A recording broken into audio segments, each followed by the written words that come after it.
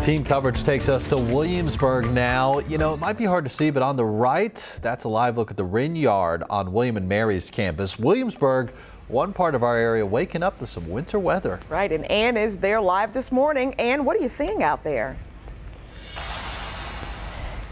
Ashley, Dan, just more and more rain, and the cold is just mixing in to make a really messy start to this morning here in Williamsburg. I don't know if you can tell, but these are icicles forming on these branches. They are crunching at my touch, and you can just see this ice. So you can imagine if it's like this on the trees out here, you can imagine what it is like on the road conditions out there. So we did call the dispatch workers in the area of the peninsula. We called Williamsburg and James City County, as well as Pocosin, and they all told me that they are not seeing significant issues or hazards on the roadways or accidents just yet. But as Bethany just mentioned, there was an issue in York County along I-64 near Busch Gardens.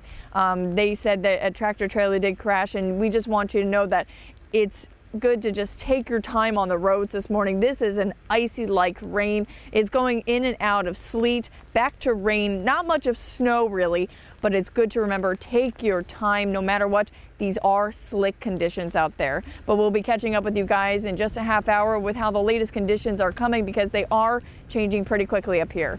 Live in Williamsburg, Anne Sparaco for 13 News Now. Some great advice there, Anne. Thank you for that. And we want to see your pictures, what you're waking up to this morning. Text us a photo to the number on your screen, and you might see it on air later today. All right, live.